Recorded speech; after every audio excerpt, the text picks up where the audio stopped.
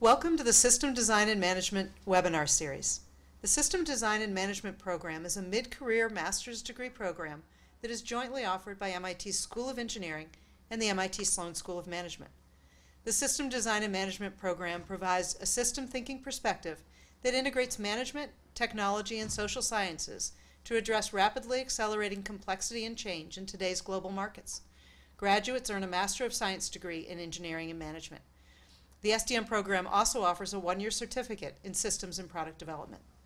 We're pleased today to have Jayraj Nair present on making a successful digital transformation with IoT. Jayraj Nair is the Global Head of IoT at Wipro, where he sets the company's strategic and technological direction. A computer engineer with more than 20 years of experience in information technology, he previously held leadership roles at Infosys, EMC, and Intel. He holds a master's degree in engineering and management earned through the MIT Systems Design and Management program. He also earned an MBA from Iowa State University and a bachelor's degree in engineering from Amravati University in India. Jayraj will present for approximately 45 minutes, and then we'll open up the webinar for questions. Please use the chat feature on the webinar to ask questions, and we'll respond to as many as possible. Please join me in welcoming Jayraj Nair for his talk today. Thank you very much. It's an incredible honor to be back here on campus. I was reminiscing while walking through the campus this morning. What a great place it is, and in terms of learning and continuous learning, life is all about training and retraining oneself. So SDM gives a fantastic opportunity, has given me an excellent opportunity a long time ago to go through this experience. So I really appreciate this opportunity to share. I lead the IoT business for Wipro, and it's a significant growing business. IoT is the buzzword, or has been the buzzword for the last few years. If you really look at what it is, it's just an amalgamation and collection of technologies that enable business transformation. And the way we approach it, it's not just an engineering feat. I'd like to kind of walk you through some of the very basic constructs and different ways of looking at it. It's not a very prescriptive approach, but I'm hoping that in the last 15 to 30 minutes, we can have an interactive engagement where I can answer some of these questions. So Wipro is about an $8 billion company with multiple business units and service lines. I just wanted to give you a little bit of context. We serve thousands of customers globally. And we have a global footprint, a significant one, which includes, it's one of the largest Indian SIs, but with significant local presence. More than half of our teams here are in the US, are based in the US. So is the case in Europe. If you look at the different verticals and business units that we have the banking and financial services sector. A lot of digital disruption is happening in that space. Manufacturing and technology, of course, is prime. If you must have heard of the different smart manufacturing technologies and approaches people are putting together, the industrial IoT platforms that people are putting together. Most of them are coming from product manufacturing companies, and product to services transformation is huge in this space. Consumer, of course, we are full of wearables these days, so anything is smart and connected. Lots of very exciting changes happening to the way we live and we work.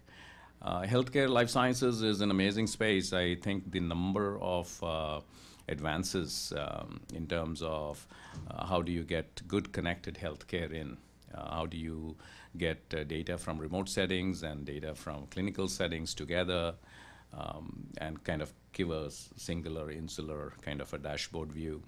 Very important. Energy, natural resources is an area where it's highly automated. Very significant play in terms of asset management. If you look at a mining sector, you look at the big assets that they have in operations. To be able to remotely monitor them, to manage them, it is all enabled through IoT technologies in terms of being smart, being able to sense and detect and stay connected. Communications is another area where there's a lot of the people who provide the pipe. Look at the amount of bandwidth we have at our, to use today. It's significantly more than what it used to be, and the amount of and the volume and velocity of data that flows through these pipes is significant. So net new services, net new experiences can be crafted through these telecom technologies. From a service line standpoint, just a quick summary, we do global infrastructure services, we do application development, We do product engineering from concept to kind of implementation of large-scale product engineering projects. Analytics and insights has become the core of how you generate value these days, implying that the high volume, high velocity data I alluded to earlier, contextualizing all this data, putting that in a big data lake, conducting a lot of analytics on it, and trying to get those nuggets of insights is where the value actually gets realized. Improving customer experiences, improving product efficiencies, utilization levels, all of that is a function of analytics. Analytics actually has progressed a lot with the net new buzzword around artificial intelligence lately. You must have seen the amount of cognitive technologies that are coming to bear on this high volume data so that you can generate, apply machine learning techniques to generating more insights and better insights. Digital is the way things are. I mean, what is not digital today is obviously a question to ask, if literally in terms of how you engage, how you communicate, how you work, how do you connect and engage with machines, how do you run a smart manufacturing line, all of that is digital. So there's an immense amount of transformation that is happening in the digital space. That's just a brief overview of what we do as a services company. We have grown through organic and inorganic ways. Design has been a big focus for us. The largest design firm in Europe, Designit, was acquired by us a while ago. Wipro Homes is an AI platform that we have built. Ventures is how you engage the startup ecosystem and get more contribution from the broader set of innovators that are out there today. Topcoder is a crowdsourcing platform. In fact, it is becoming more and more norm to actually create algorithms, to create unique IP, UIs, and experiences through crowdsourcing in a very faster time to market way using technologies like Topcoder.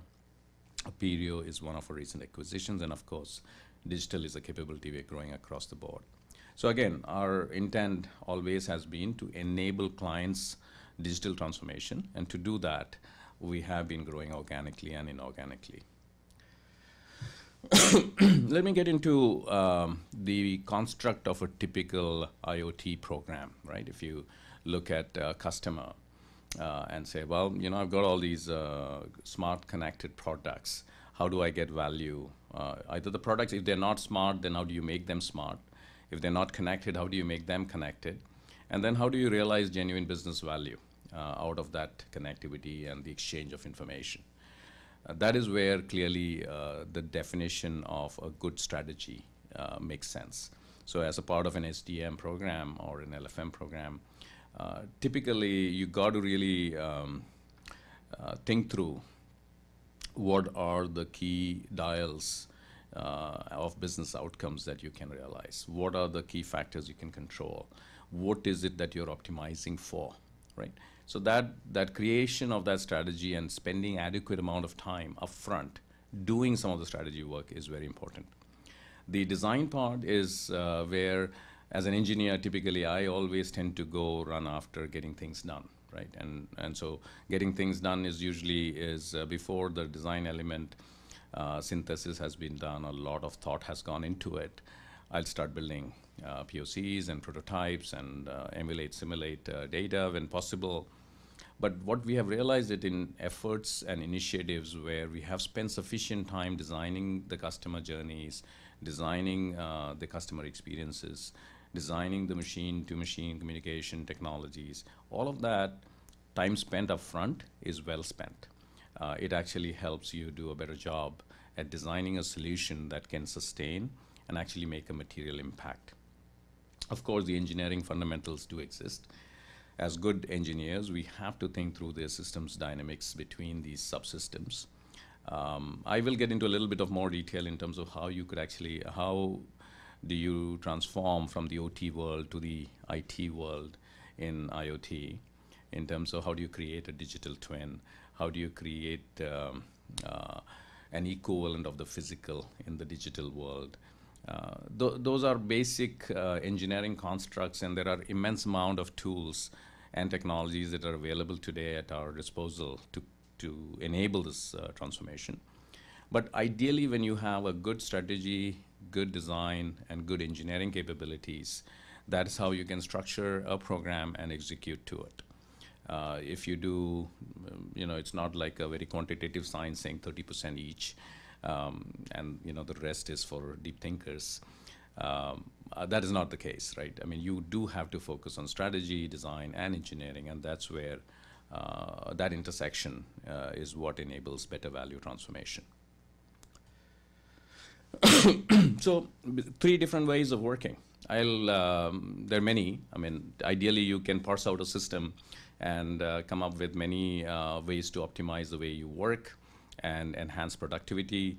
But I'll just focus on three big deals, right, in the way we approach these mega projects, small projects, anything to do with the Internet of Things today, or the industrial Internet of Things.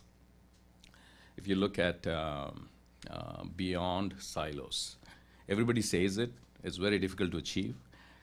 Not just about functional area breaking barriers, like you have to make sure that if you're trying to do the operational equipment efficiencies, then it's not just the plant manager, but the financial controller who's also looking at the efficiency. So finance, engineering, plant, production, customer experiences, customer support. You start looking at different functional ways these organizations are set up today.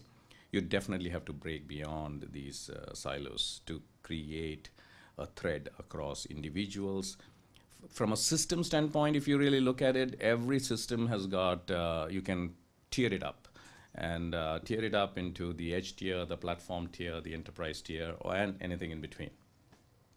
So an end-to-end system stack or a view of the system can also include many, many, many ingredients. So you have to make sure you look at it beyond silos from a system standpoint as well.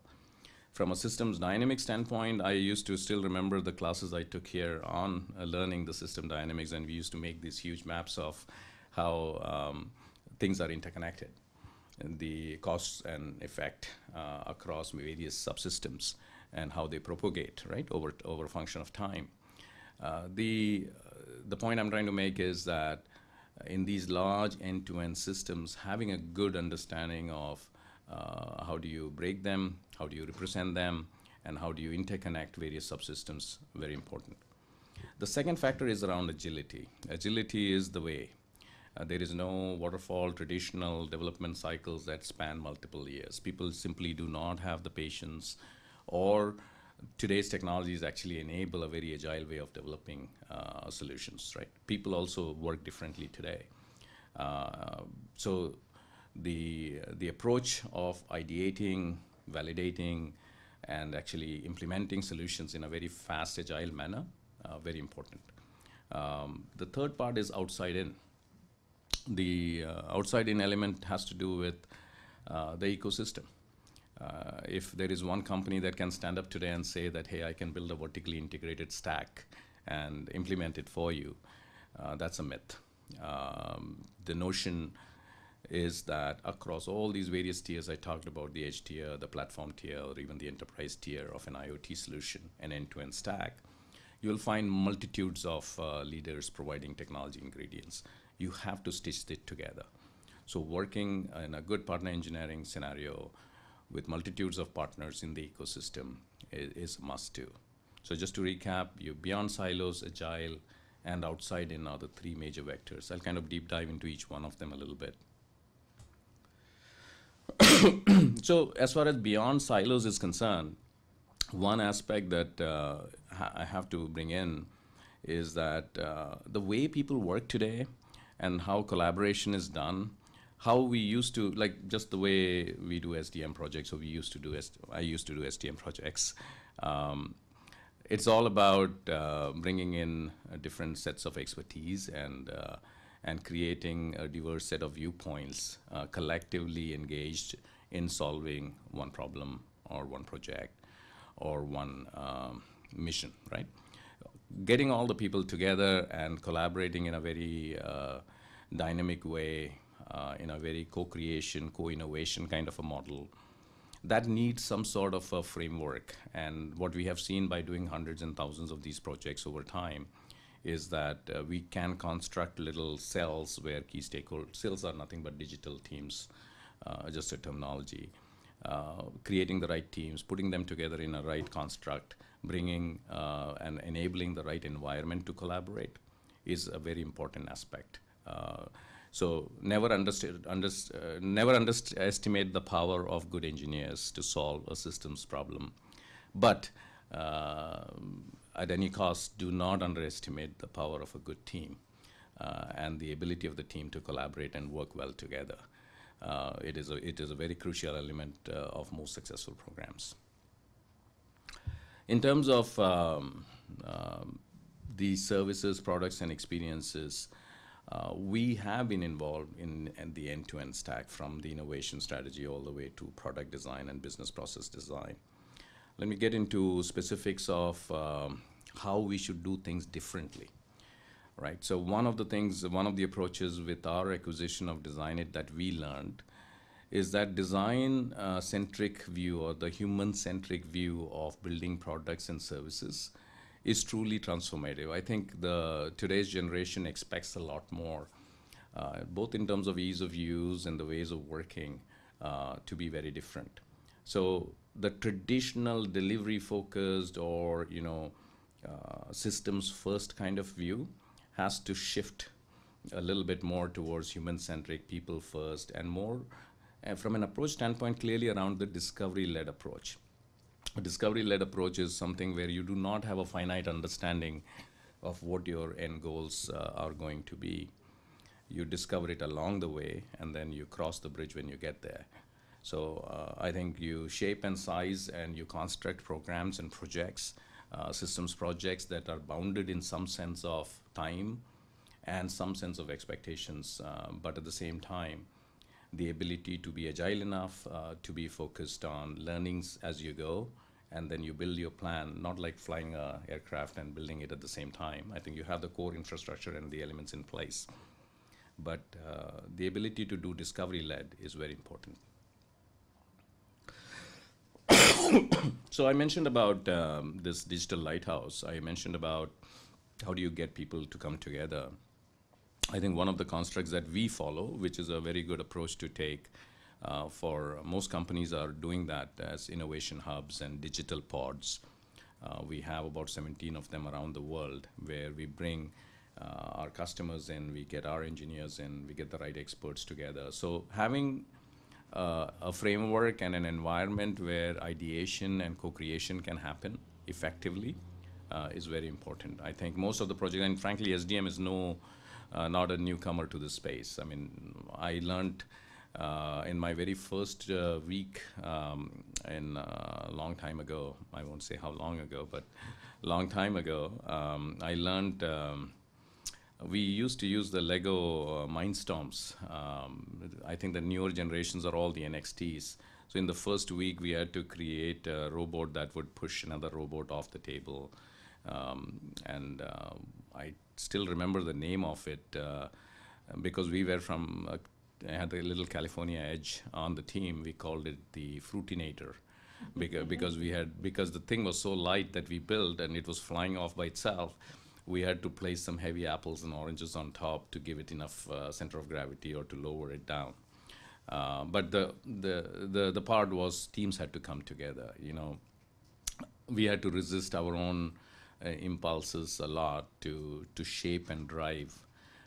So the idea of a co-creation is how we all learn. Idea is to be able to and willing to listen to others' ideas, to listen to a diverse set of ideas. It's often tough. I mean, for engineers and type A personalities that are focused on getting things done. I personally fight through that urge all the time because I always have a prescriptive answer up my sleeve, and my team always tells me to kind of slow down and kind of think through, a better way of doing it. So digital pods are an example of how you can actually co-create and provide the right environment for it. This slide talks about the ecosystem play, innovation from the outside. I'm passionate about working with the ecosystem. Fundamentally, I do believe that there is no vertically integrated stack today, right? If I were to just look at one of the papers I did when I was here was around more about user-driven innovation. So how do you do use cases? How do you set up reference architecture? And then how do you put a stack together? In going through that exercise, what I found out, or even now when we do these hundreds of projects, is there is multitudes of platform providers, multitude of technology providers, sensor providers, connectivity providers that you have to bring to bear. And you have to look out for the best interest. And as an SI, best interest of the customer. So as a systems integrator, I think the advantage we get to have in this mix is that we are the voice of the customer. We tend to be the agnostic SI that will actually bring the best of breed technologies together to stitch an effective solution for the customer. So I have a list of names in here of the other people that we work with. I'll just give you a plethora of the industrial IoT space. Let me explain this with an example. If you take the case of a system which is intended to increase the operational efficiency of a product, or call it an asset. It's an asset management solution, right? You have to build one where now you want to understand how the product is being used, what are the different utilization levels of it, what are some of the various things that fail, how can you predict failures so that you can do what you call prevent unplanned downtime, so you're improving the maintenance efficiency of that product or that asset. To create a system like that for asset management, assume that that asset is deployed. Let's take a coal mine, for example, and it's an excavator or a digger, which is a large industrial asset. Or in a fixed, that would be a moving asset example. Another could be an example where you have a fixed asset within a manufacturing plant. All of these assets, they have to be smart, they have to be connected. So when it comes to the sensor technologies and the computing at the edge tier, in terms of sense, detect, processing at the edge, all of that. So if you look at the IA Intel architecture, or you look at ARM architecture, there's variety of technologies and computing and processing platforms and communication platforms that are available to you at the edge. So to make an excavator that is out in the field smart and connected, and of course you have the CAN bus within the vehicle, you have a lot of data being generated inside of the vehicle that you can get it out through an existing ODB port or through some other ways, add a peripheral unit to capture some of this information and then communicate it back to the cloud on the back end. Now, multitudes of players can play at the edge. You have to work with them. Now, you look at the back-end cloud platforms. So if you look at the standard traditional infrastructure as a service providers, you look at AWS, you look at Azure, you look at Google's cloud platform. Every one of these platforms can have transformed. I mean, you get immense amount of scale on all compute, network, and storage technologies. You ingest all this data, and you also have now a plethora of the industrial platforms. You look at Siemens, for example, they've got the MindSphere platform. You have Schneider that has the EcoStruxure platform, Honeywell with the Sentience platform. IBM, of course, has its own Watson IoT platform. You have a GE with Predix. And you name any industrial player. Everybody's got a software as a service layer that is riding atop some of these platform tiers. So when you think about the customer and you say, which platform do you pick? What are the services and apps that will ride on top of the platform? That involves a lot of assessment and the best interest of the customer at mind in terms of poly-cloud scenarios, where you have multiple clouds talking to each other. You have messaging and information flowing across them. Somebody's got to be the clearinghouse in that process. All of these, as I explained this at the edge tier and the platform tier, I've already named about a dozen or so players who are relevant to the conversation. So to kind of pull myself back out of the weeds, again, it is an ecosystem play. It will be an ecosystem play. More and more creative technologies are created and by multitudes of stakeholders, and you have to bring them together. In terms of that is a one-to-one touch, there is also a scenario where you could actually do multiple touches. Like here in the Boston area, we have a good partnership with the Industrial Internet Consortium based here near Needham. World Economic Forum, we work with them. They have a Center for the Fourth Industrial Revolution in San Francisco.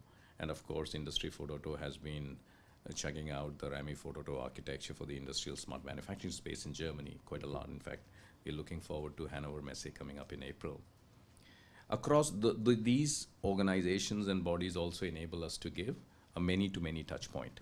So fundamentally, for any IoT solution or any kind of a large systems project, you should look at how do you work in a many-to-many touch point and on a one-on-one basis with your partner ecosystem. The next slide here talks about the end-to-end solutions. So the end-to-end solution, again, from the edge all the way to the enterprise, sensors, connectivity, platform, integration, analytics. You have ML and AI techniques and capabilities on top. I'll give you an example. Again, I'll use the same mining example of an excavator out or a loader out in the open pit coal mine, for example. In that case, the sensors will detect, let's take a simple image sensor that is looking at the sidewall of a truck or that is going by, a loader that's going by, and predict failures based on image analytics, good advanced image analytics, if the cuts on the sidewall are going to enable a catastrophic failure. So predicting failures. So improving maintenance efficiency is the key there. Now you look at another bot, which is actually more advanced bot, looking at all the contract clauses on the suppliers of and the maintaining operators of the asset, so that a certain clause can be triggered and a service call can be set up. So service lifecycle management of the asset can be done as well. So literally an amalgamation of technologies will enable this end-to-end stack. I'll give you one example of how do you apply some SDM techniques. If I really look at how do you look, let's just take same system dynamics as an example. How do you take a large system and you break it down into its subcomponents, at least at a level where they make sense, right? Not at the very atomic level. If you take a large compressor, for example, and you have different functional units within that, and how do you map the subsystem within? They all have an ontology, right? They all are hierarchically connected to each other in some manner.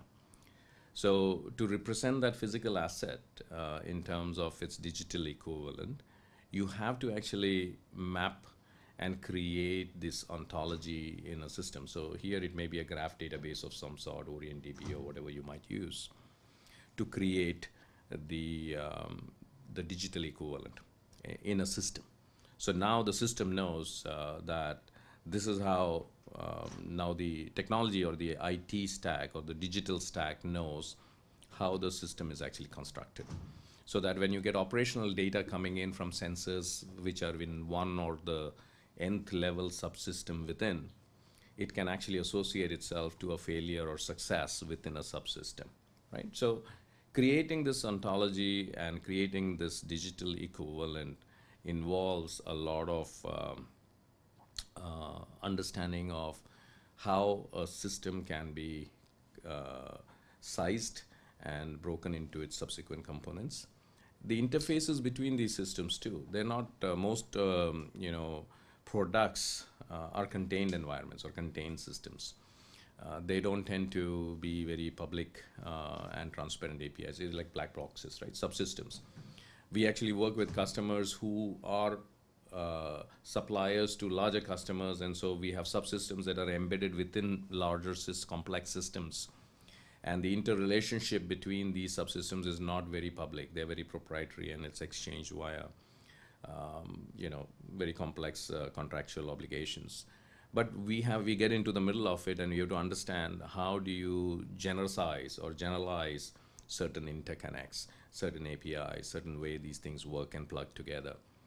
So having a good acumen and knowledge about how do you parse systems, how do you map them, how do you create and document, and most importantly, these digital equivalents of any system has to be live. What that means is change management, and think about a jet engine and attached to an Airbus frame A380 that is flying for, say, Emirates in the Middle East. You look at the operator, how many people touch that jet engine for maintenance whenever a maintenance bulletin comes out. So from the operator who touches and maintains that jet engine or one subsystem within the jet engine, updates a certain valve, and then making sure systemically you know that the current digital version of that asset that you have on record, that you're operating against, simulating against, and emulating against is actually current. So keeping a digital twin actually live and keeping it current is a big challenge. So that's all of these things to do with good systems dynamics perspective, good way of design thinking, good way of enabling and mapping and continuously staying on top of it is a very important aspect of doing IoT projects. I'll quickly talk through the velocity of innovation part. I think the agility, the ability to iterate fast and responsively, of course, collaboratively, because if you're a one-man show, you can run and do what you want to do, but it never can have the scale and the capability fulfillment of what a team can achieve. So within a digital lighthouse, within a digital cell, how do you get to be working in a very agile manner? So agility is a leg of the stool that you cannot discard. If you were to look at three-legged stool, where you talk about beyond silos, agile, and outside in, you got to do all three. And there is no conflict of interest in doing things in a very agile manner. It's a different way of thinking. It's just absolutely a new dynamic way of thinking. Wherever you're involved in projects, it's not like, I don't know of any major private sector projects that are done in a cascade waterfall model that spans multiple years today versus it used to be the norm a few decades ago. So agile is the way to go, and a hummingbird is a good representation of how agile it is. Let me get into this customer-led and agile-led approach in terms of designing aspects up front. When we work with a customer, the ability is, this whole construct that is explained here on the slide is very simple. You've got to have a good perspective on how the as-is environment looks. You have to have a vision of where you want to transform to, be it a product or a service, right? So as-is and to be. And then you need a simple roadmap as a function of time on what that transformation roadmap is. So as-is model, to be model, and a transformation roadmap. That is what your portfolio is. That's when we do major programs, multi-million-dollar programs, that's how we construct them.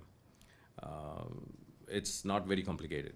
I think the content is what is the most important aspect. The framework is just a very generic, a good way of approaching it, so that there is attention to details on planning out a good to be, rather than just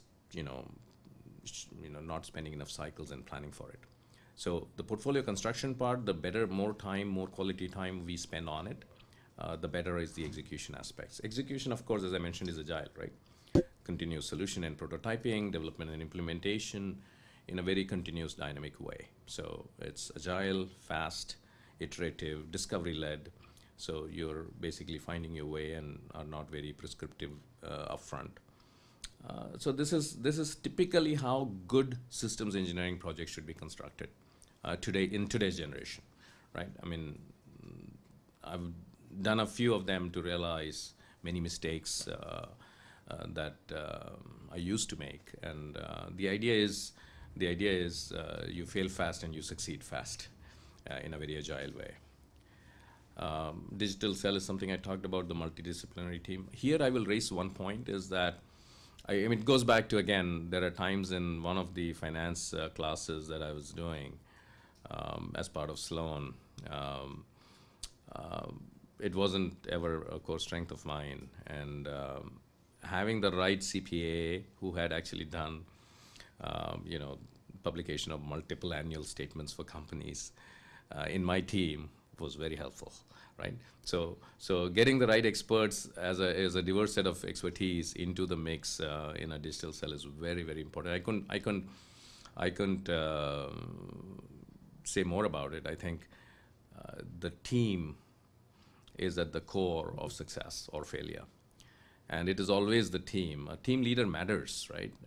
Team leader matters, but the team matters more in terms of the types of skills they bring in, the type of collaborative, iterative model they put in place.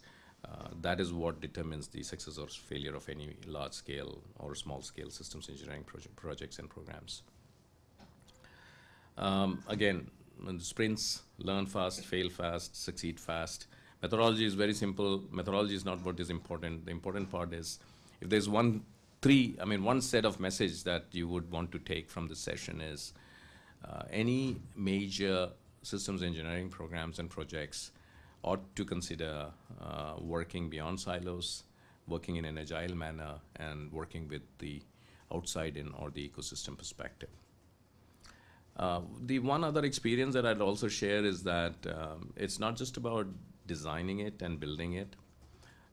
When you also take ownership about running some of it, right? For example, in case of IoT programs, we also do OT monitoring. We have digital twins of the physical assets that show up on our dashboards, and our teams monitor tens of thousands of assets that are out there. I'll give you an example here. In the case of JCB, which is again construction equipment, we have over 50,000 of them that are being monitored. So you can see which one is failing or which one is about to fail, what are some of the corrective actions you can take ahead of time.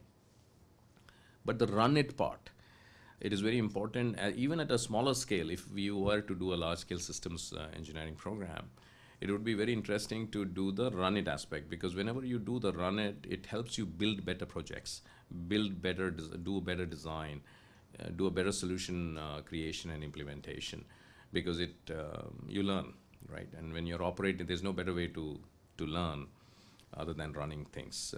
So when you run them, you do a better job upstream in the process. Here's a list of a collection of IoT projects and programs and products and solutions where we have done lots of projects. I can share specific technical details on any one of them depending on the audience's interest. If you look at the asset-intensive businesses, be it a factory setting or be it a fixed or a moving asset, even on the outside, even anything that is valuable and can be optimized for use, for maintenance, for any kind of operational efficiency use cases. All of that around asset management, supply chain management, logistics management, fleet management are very big and are growing area of IoT business today. And it'll continue to, because people want to do better product to services transformation, and people do want to enhance and improve the customer service or customer experience.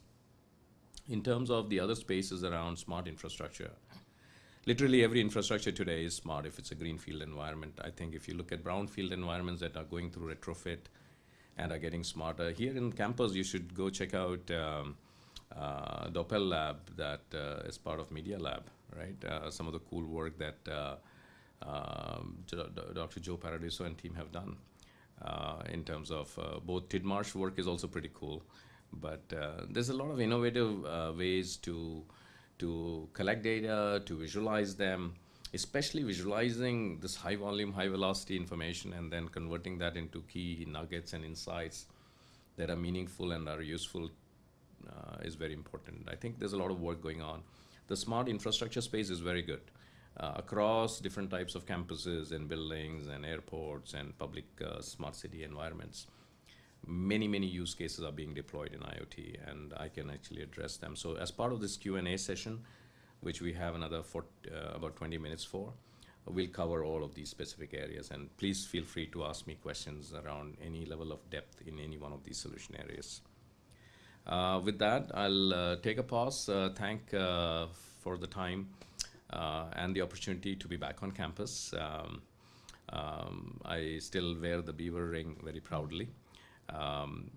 Having said that, I'll open it up for question and answers. So first off, as we get started with this, I'd love to have you use the chat feature if you have questions.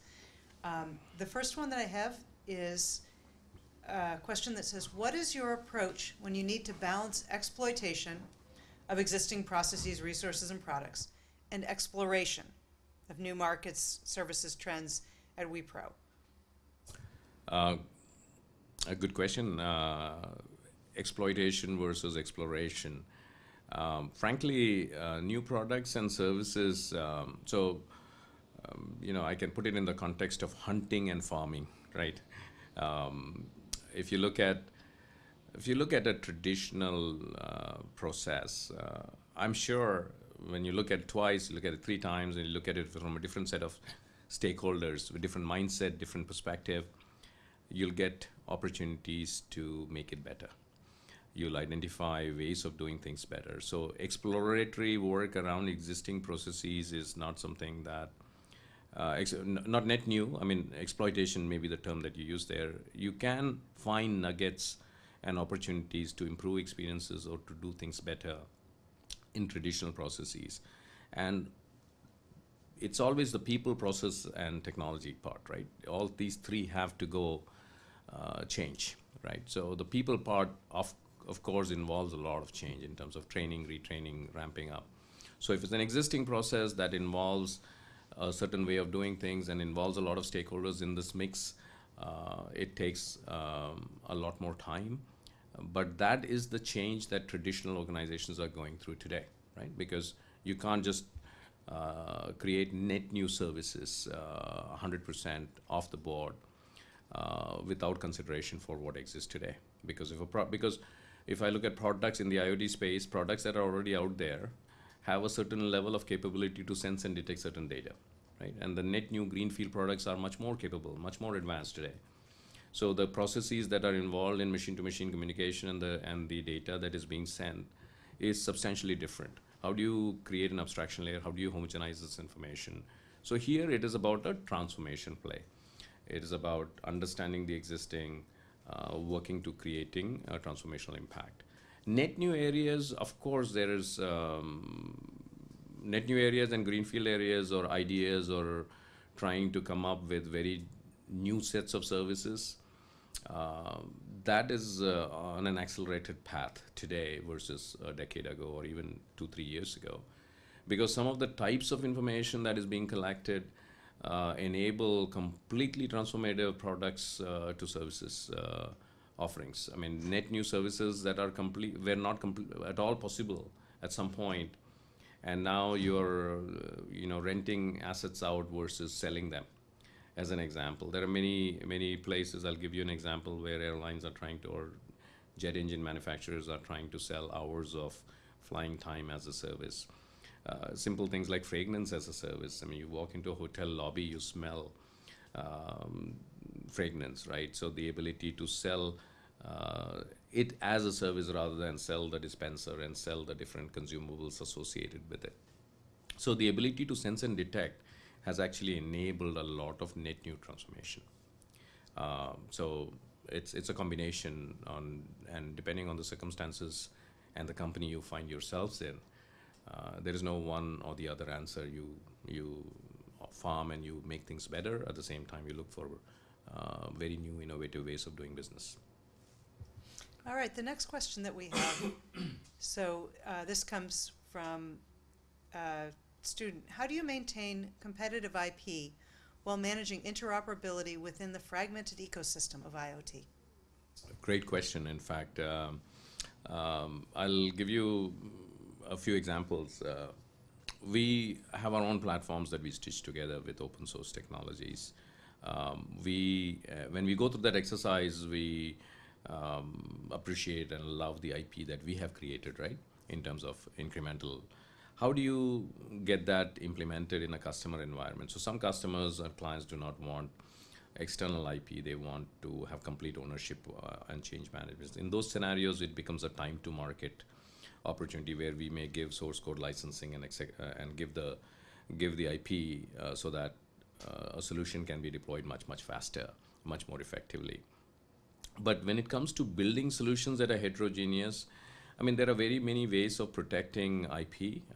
If you take the edge, and if there's somebody who's doing distributed edge analytics, and the IP or the expertise that they're bringing to bear is something that runs really well in terms of just the edge, which is a lower end compute stack, right?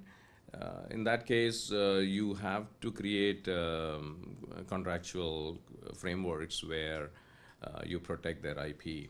In terms of licensing, there are many net new ways people are stitching things together.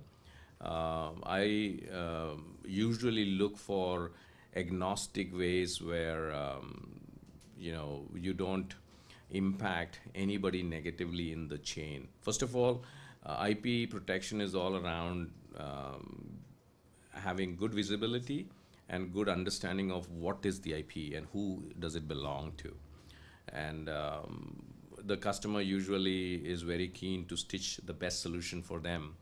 So when we stitch these things together, we tend to put explicit contractual terms in place where nobody's IP is violated, right? But it is more complicated than that. I'll give you another example where we build reference solutions. When you build reference solutions, in that case, you enable multiple partners to play more closely, more effectively. We work with the Industrial Internet Consortium here in Needham, and there is a concept of test beds where you can actually take a set of use cases, create reference architecture, and stand up some stack. So I'll give you an example of an IIC approved recent test bed with, there are two of them. One of them I'll talk about is the connected worker test bed. So there are multiple partners involved in the mix. So when we get into a test bed, so because they're all IIC members, there is actually a framework that enables collaboration and sharing of IP, right, without explicitly giving control of it. So there is a framework that exists. And then once we put a test bed together, then we just do the TPA signatures individually, one-on-one, and then we can get it out. So when we work in these multi-partner ecosystems and bodies that enable these collaborative environments, it becomes easier. So the IIC test beds, if you go to industrialinternetconsortium.org and look at the test beds, you can actually see, like the microgrid test bed is Wipro, National Instruments, Cisco, RTI, and in the case, all of these test beds, so everybody's bringing in their piece of acumen and knowledge and IP into the mix. But when you stitch together a reference solution like this, then it helps everybody win together with the customer. So that is one model in a many-to-many scenarios. But IP protection is very important, I think, understanding and respecting IP and making sure you have a governance framework that enables protection is a must-do, especially in the IoT world. And consumable and consumer areas where there are multitudes of technologies that are coming in and they have a very short lifespan, they come to bear and then they disappear. It's a little bit, there again, IP is important, but it is a little bit different than how we traditionally approach IP protection in the enterprise customer landscape that we operate in. So the next question that we have is a little bit more general. How are you using IoT for healthcare? IoT for healthcare is a very broad set of capabilities. So if you look at, we work with a lot of diagnostic companies. In fact, in Barcelona, we had one of our largest customers at IoT Solution World Congress on stage with us talking about how the various healthcare diagnostic machines are smart and connected and how those are managed in terms of the types of tests that can be done on those machines. So all the assets that are involved in providing healthcare are smart and connected. So managing them, enabling them is a check. So asset management of healthcare devices is a very prolific set of use cases we work on. If you look at this other aspect I mentioned about all the data that we have about ourselves with all the variables that we have on us, getting all that data integrated and connected with clinical setting data and then optimizing it and providing a single pane of glass is a big set of use cases. If you look at home care, the ability to provide elder care and patient care in remote settings, like I know we have worked on several dialysis care equipment, connected, it's all devices and machines that are connected that can provide a certain service to the patient. So patient care solutions enabled by smart connected devices is an area of big focus. It's primarily asset management of the asset, but it enables you to do product as a service. I mean, the service is what matters, and you can now dispense of service at a very fine-grained control viewpoint.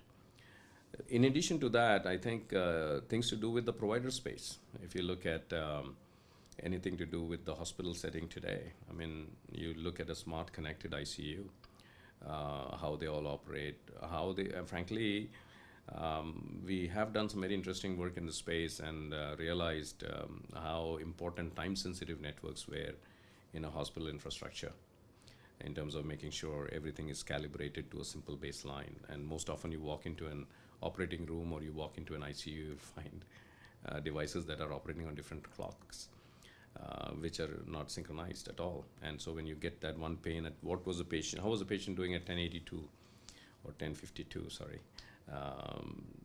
that would be a very difficult thing to answer. So healthcare is a very interesting space. Healthcare is truly transformative. People are aging. The ability to provide good quality care effectively and then manage the outcomes is enabled by IoT. If you reach out to me personally, I'll provide you additional connects within the organization who can provide you a lot more details. Great. I've got another question. Poorly secured IoT devices and services can serve as a potential entry point for cyber attacks and expose user data to theft by leaving data streams inadequately protected. How do you address that? It's a very important area of focus. Security does not have a black and white answer saying, you know, a risk has been identified and it has been mitigated and it's done, right? Because the risks are always evolving. It's a continuous journey. We actually do security and threat assessments, and we do solutioning work around that. I think it's not the traditional perimeter-based security models, because IoT is not just millions of devices and endpoints, it's billions of them, right? So how do you have a very tiered architecture where you are reinforcing and securing every element in the chain, right? Because one, as you said, right, one weak link somewhere is sufficient to get penetration in, right? And we have had many examples of where poorly protected endpoints have been used as access points to get into the network and do DDoS kind of attacks, right? So security is a big topic in itself. Designing secure endpoints, designing good end-to-end security all the way from provisioning the devices and the endpoints to actually managing the data path and the control path more effectively is being done. I think there's a lot of innovation happening in that space. A couple of areas where I would share some frameworks, right?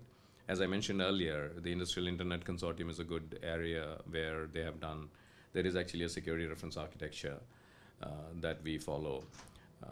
We actually helped build it as well. And so every test bed that goes through if it's a connected worker test bed or a microgrid test bed, it has to go through the security assessment and the security review. The idea is security is big, security is broad, from doing SOCs and monitoring security to actually hardening an environment and protecting it. We work in all those spaces. I think one area that I would again request is I'll provide you additional details on projects and how endpoints are hardened, if it's a gateway or if it's a sensor communication module. What are some of the things that you do to make sure that it is protected, or at least known risks are mitigated, because not everything is known and it's an evolving threat pattern, right? Very, very interesting area. But look out, read through some of the